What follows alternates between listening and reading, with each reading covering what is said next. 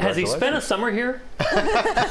Maybe not yet. Well, maybe he has another house somewhere He's got else. a nice pool he can jump in. That's exactly right. That's what you do when you're a millennial millionaire. Our weather tonight is looking cooler as we go. In fact, here's our downtown Miami camera looking to the north, shaking there a bit because the winds are blowing pretty hard right now out of the northwest following the passage of the showers and the passage of the cold front into South Florida. 70 right now at MIA, 66 Fort Lauderdale, Hollywood, 72 in Key West. Sticking the scales coming down, it's going to be a 0 right through the weekend.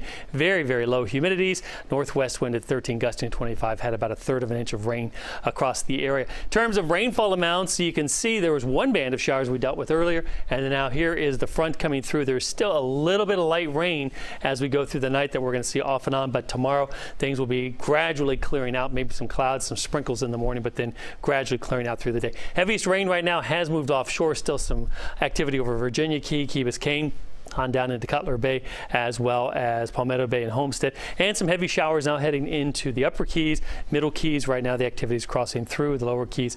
It has cleared out. Highs today made it into the upper 80s just about everywhere. No records, but we were close. Current temperatures already into the 60s now that the cold front has passed, and temperatures are running about 10 degrees cooler than this time last night. So we're already on our way down temperature-wise. By morning, we will see temperatures in the low to mid 60s throughout South Florida, 50s and 40s as you go to the north. And watch what happens as we go through the day tomorrow. Those 60s, they just kind of sit around. We might see a few temperatures right around 70 over far southeast sections of South Florida, eastern Miami-Dade, as well as southeast Broward, but mostly 60s. And then tomorrow night, even colder, lows into the 40s throughout South Florida, 30s in North Florida. And then watch what happens on Friday.